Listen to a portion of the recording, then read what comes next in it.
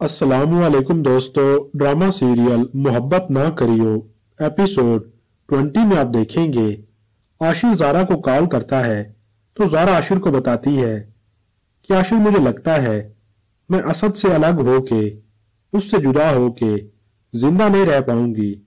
तो आशिर जारा से कहता है जारा अगर असद भी तुमसे इतना ही प्यार करता है तो वो जरूर वापस लौटेगा, मेरी बात का यकीन करो। तो दोस्तों नेक्स्ट सीन में आप देखेंगे जारा के सामने अपनी सास तस्नीम बेगम का बदनुमा चेहरा आ चुका है कि इनकी मकारी फरेब और धोखेबाजी की वजह से असद इससे दूर हुआ। जारा अपनी सास तस्नीम बेगम से कहती है कि आपको अपना ये घर और बेटा मुबारक हो, मैं असद से खुला। तो तस्नीम बेगम फौरन जारा की बात काटते हुए कहती है नहीं जारा, तुम ऐसा नहीं करोगी, असद बहुत दूर बैठा हुआ है, वो जब ये सब सुनेगा तो बहुत परेशान हो जाएगा। तो जारा कहती है दूर दूर तो आपने मुझे कर दिया मेरे असद से।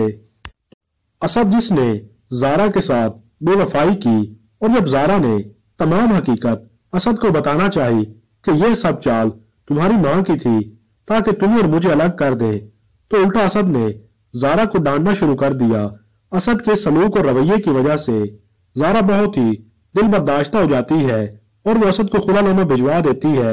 असद को जब खुलानामा मिलता है तो वो जारा को कॉल करके कहता है कि मुझे खुलानामा मिला है, तुम्हारे ख्याल में ये किसकी चाल हो सकती है? तो जारा कहती है ये खुलानामा किसी और ने नहीं, मैंने भिजवाया है।